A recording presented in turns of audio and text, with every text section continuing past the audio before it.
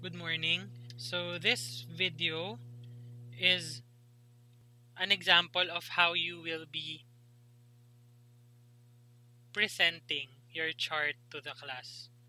So, but before that, I must let you know how you will be graded in this activity. So for this activity, okay, uh, your questions or this activity had different kinds of activities in it. Okay, so the first activity that you've had is the writing of your questions, formulating of your questions. That would be 20 points. Um, Next is if you've conducted a survey and you were able to finish it, you were able to uh, complete the number of respondents that you have, you would have an automatic 20 points. Next is chart making, which would also be equal to 20 points. And last is your presentation, which is equals to 50 points. And this would be your project for your uh, fourth quarter.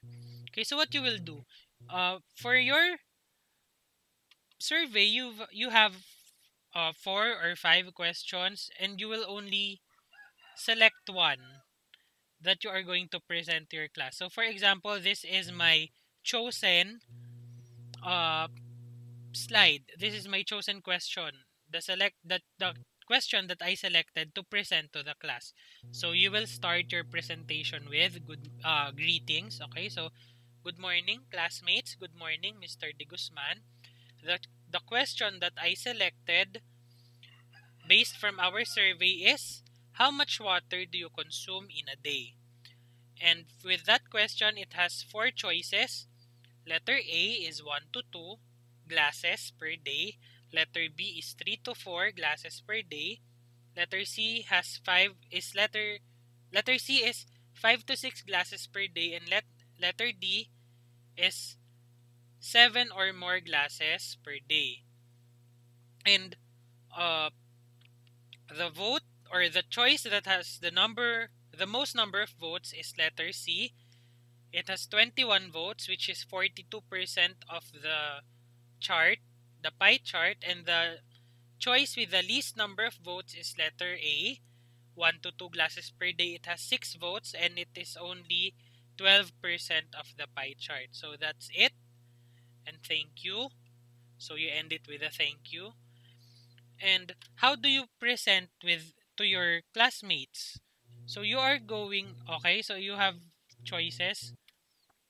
Number one is you can use OBS like what I am using right now or other streaming software where I can see you.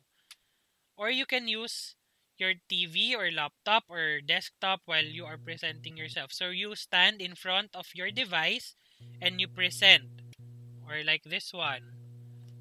Okay, you present. Just make sure that I may be able to see the chart clearly while you are presenting it. Okay, so uh that would be all for this video. I hope you learned how to present your chart to your classmates. So, goodbye and enjoy making and presenting your chart.